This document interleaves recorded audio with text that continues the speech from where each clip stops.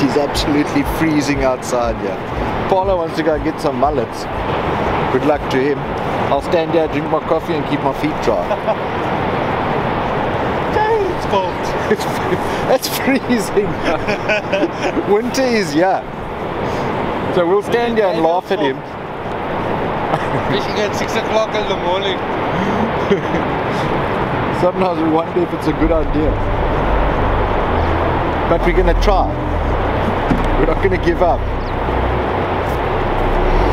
Short pants, no shoes. It's minus 26 outside. But the man wants his mullet.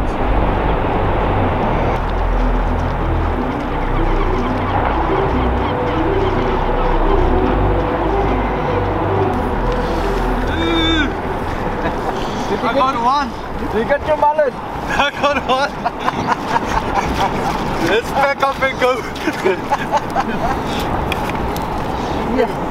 Everyone is cold. Hey guys, so we're fishing basically with a throw net today because it's so cold.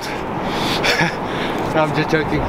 We're fishing, netting for some mullets. Hopefully we get a couple, and then we're gonna head into paradise, and we'll see if we can get maybe a smoothie or a spotty. Stay tuned.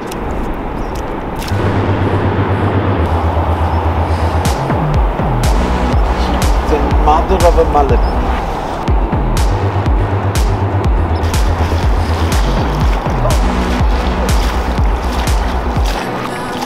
Got some decent sized mullets. Let's see if we can get something.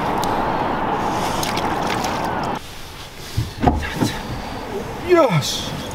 No man. Daniel, got some mullets. Good. It's cold. Good stop. Who's burning papers here? Good stop. I don't think I have those.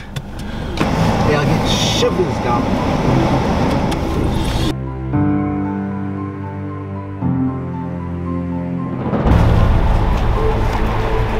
Okay guys, so we here at Hans Avenue. Gonna see what it looks like. Our target species for today is Anything that bites. anything that bites. It's cold. And if you think it's cold, Let's see.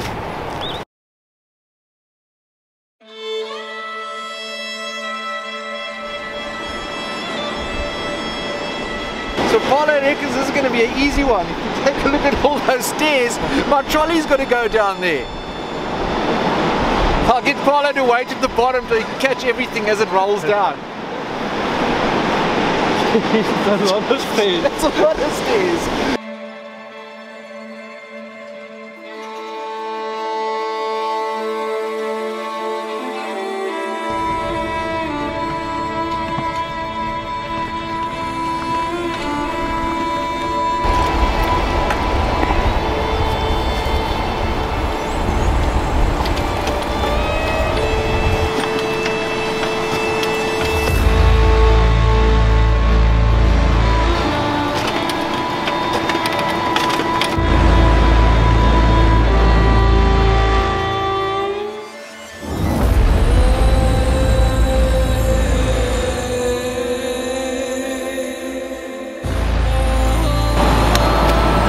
Okay guys, so we're gonna put out one live bait, and Daniel said he's gonna put out just a mullet cutlet and see if we can maybe get a spotty, and maybe there's still a raggy around early this morning.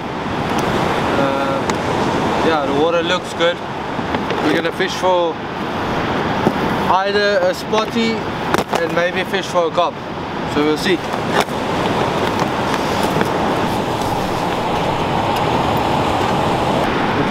Big cable or small cable? Okay guys, so we're trying out a big mullet.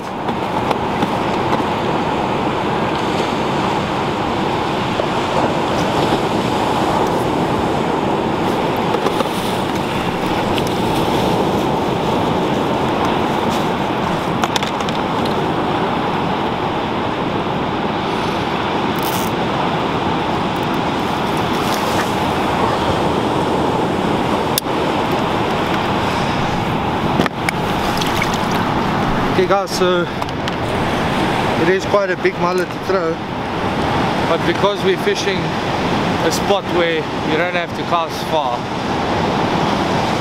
it's possible.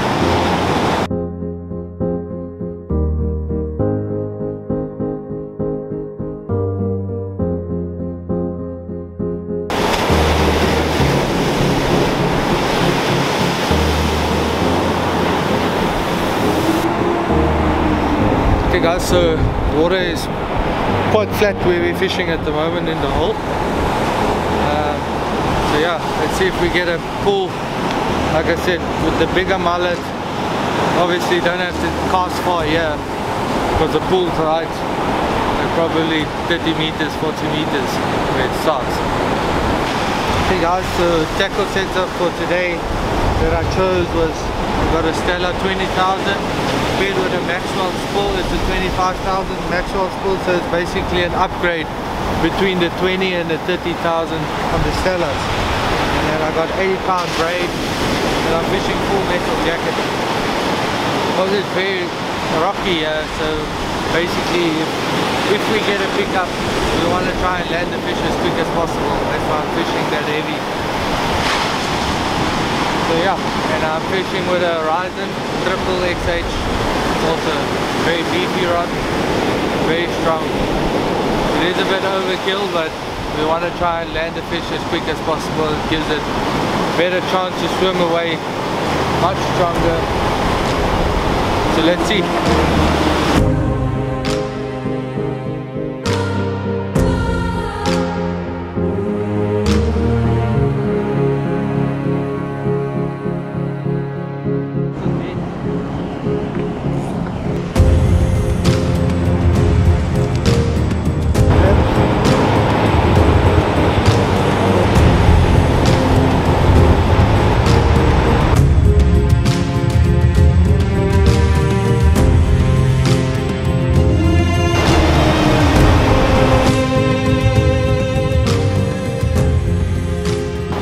So I threw a little sardine belly the last throw and I had a decent pull. So I've just put another one on over here now. And we'll see what happens. It felt very cobbish, that bite. But let's see.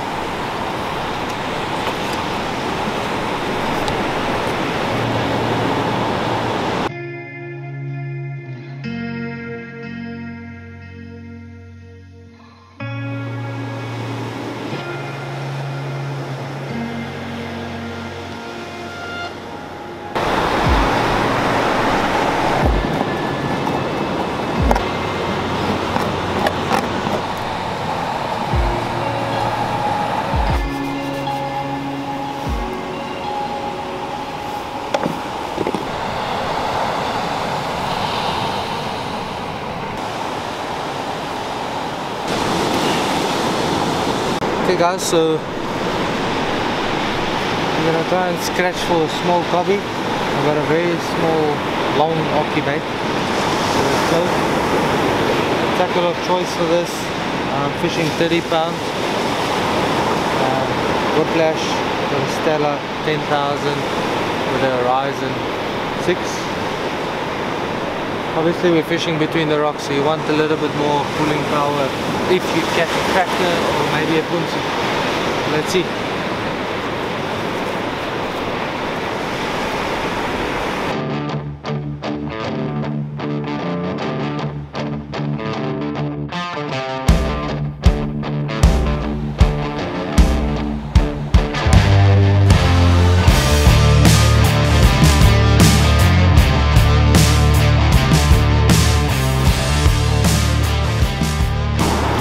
He was right there, coming across into this like deeper channel.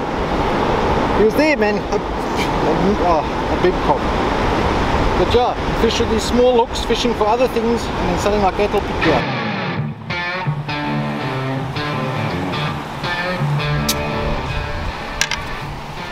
You want to move? No. Huh? No, I'm gonna go throw for cob now. What you say? I'm gonna go throw for cob now. You say you lost the cobby? Oh, I saw the thing. I saw you fighting there. It wasn't a small fish, my friend. It was a big fish.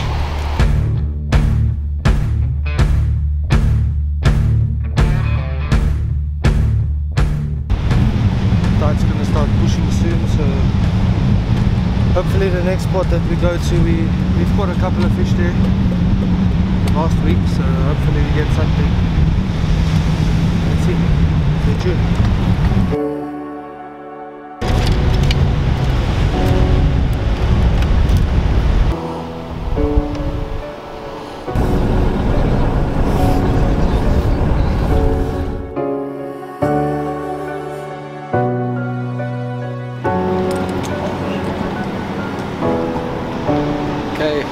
So it hasn't been going well. We started, what time did we start this morning, Paula? 7 o'clock, 10 to 7. 10 to 7, it is now 10 past 12 and we've yet to catch a fish. I lost a nice big cob down that way. We've now come over to Volskipper. It's low, probably in about 25 minutes time, so we wanted to be here on the pushing tide and fish till about 5:30, somewhere around there. It looks much better than what it did that side. So hopefully we can get something on the camera and show you a few fish. Hold thumbs. We'll get back to you on that one.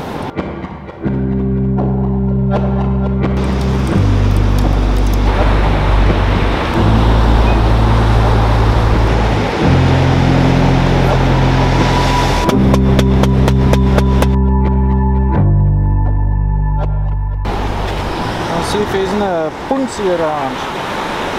Hook's a little bit small for a punsie, but you never know. If you guys have a look at how dirty this piece of chocker is, what I did was I took a little piece of the swimming prawns that we're fishing with and I just hit that head part into the chocker just to give it a little bit more flavor, a little bit more scent in the water. With the fishing being as difficult as what it is at the moment, we're trying everything.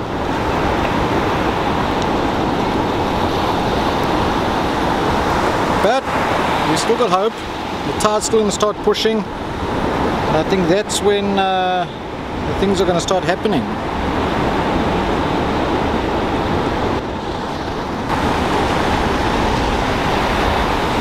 So there he is. Got your two little tentacles. Got your hook sticking out nice. All that flavour from those prawns that was knocked into the chocker. It's nice and soft. Hands are nice and dirty. Some fish has to eat it somewhere.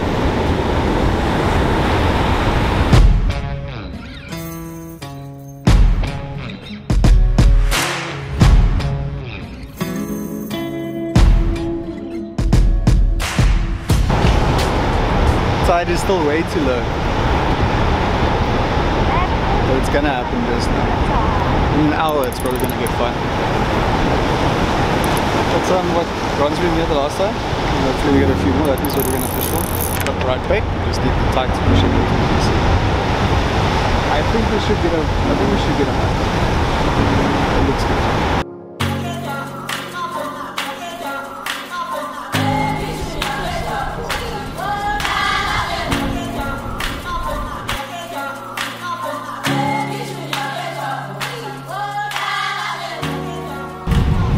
Just got to Devils to join Daniel and Paolo. The tide's still much too low. I think they've been struggling all day and nothing's happening yet, but it looks good. I think it's going to get quite fun in about an hour or two. Hopefully those bronze bream come in. We got quite a few over there. Daniel got that really nice cracker as well, so we're back. I'm going to make a throw at Devils at Langraf here for a small bag spotty. Apparently the spotties were Gale yesterday, so yeah, just see if we can get some bites, just have some fun. Bit of a lunch break fishing session for me, so do a short one, but hopefully I can get something.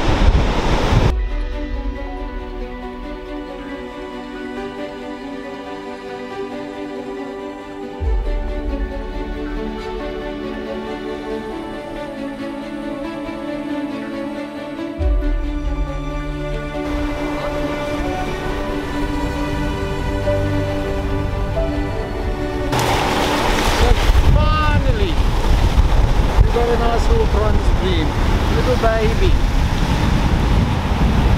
The whole day to catch one fish. Shut.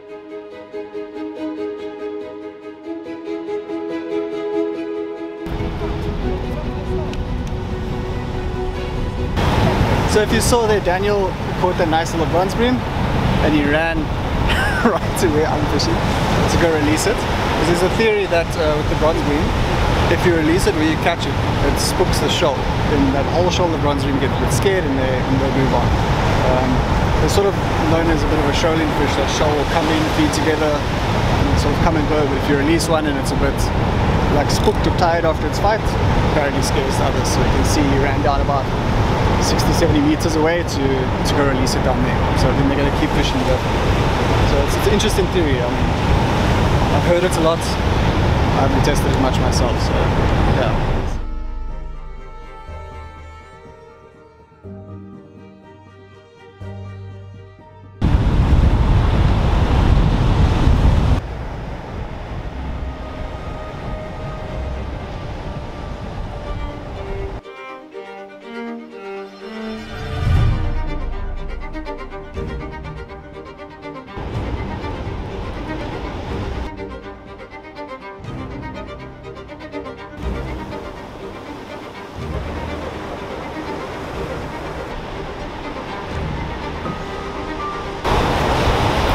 Tiny little viliper or zebra.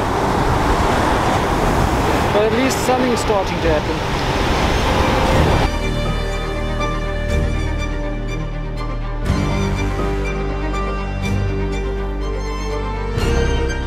The ever-present blacktail. Second cast, first fish for me, so yeah.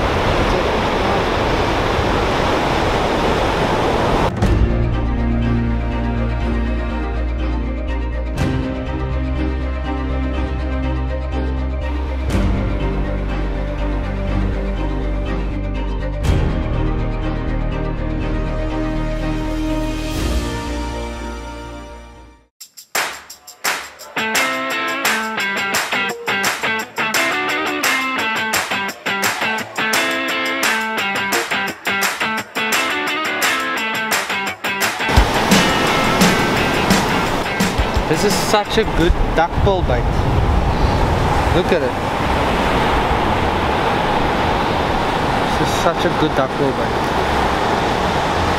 Like, where would you get a better bait than this bait?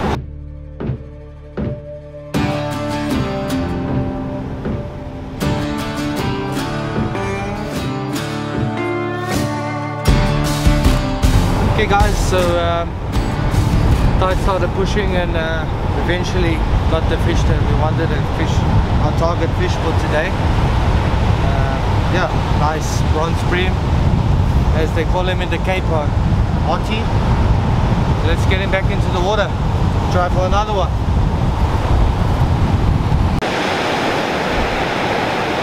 Fishing for the bronze bream, I like a small J hook. Circle is fine, anything, prefer the J. I'm not sure if you can see here, but if you look carefully, I leave a bit of the tag end out on that hook, on the knot of the hook there. We'll see why now. Little piece of pink prawn. They actually throw very small baits at them usually.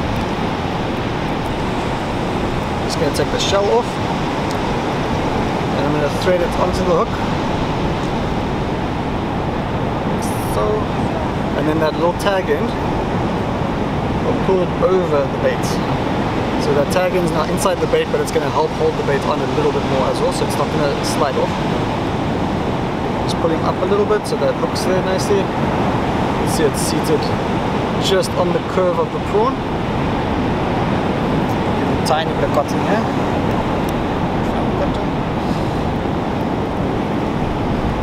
You can see I'm cottoning above that little tag end, so it can't pull back against it. It's a nice little trick.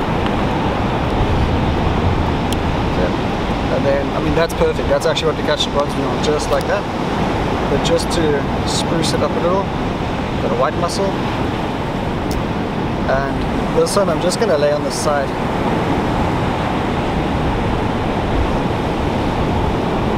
So you can see it's on this side. Looks like the bites are starting now. A couple of things starting to happen. So I'll just use my fingers and the cotton to make a little noodle for the bronze bream. Alright. can see. That's the end result. Got the white mussel, a bit of the pink prawn. That circle hook looks like it's buried, sorry, the J hook, but it's very soft around there. And I mean, that bit of the white mussel is incredibly soft. So any bite, you're gonna get him for sure. Nice little bait to throw in the rocks, so catch all kinds of things on that. A nice size hot here with some prawn in the corner of the mouth, as you can see. Spot on.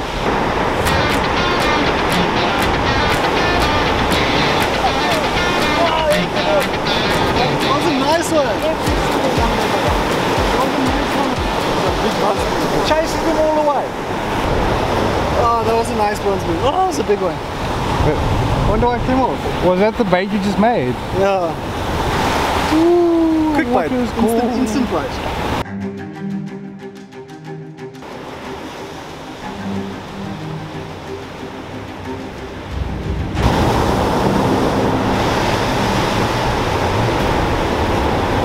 Yeah. That's not what we want.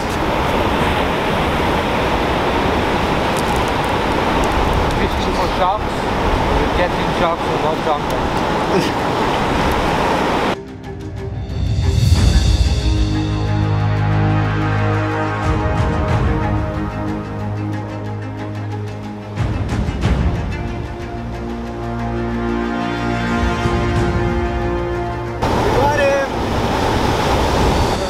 So you can see there's that little J hook, the same bait that I showed you guys. This is like a little one. They box so nice, they're so much fun to catch. I actually want to measure this one just to see.